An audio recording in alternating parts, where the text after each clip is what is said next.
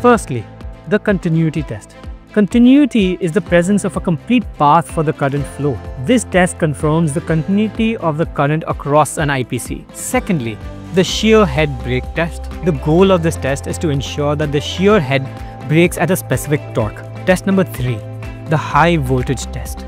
This test checks if the insulation material can handle high voltages, especially during fault conditions. Now, the tensile test.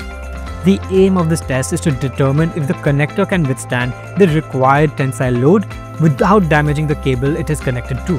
Test number 5, the water tightness test. We submerge the IPC in a water tank for 24 hours, keeping a portion of the installed conductor within certain water level. Now, the last test, the electrical aging test. The goal of this test is to assess the connector's long-term performance, which is absolutely critical for long-term use in harsh environments.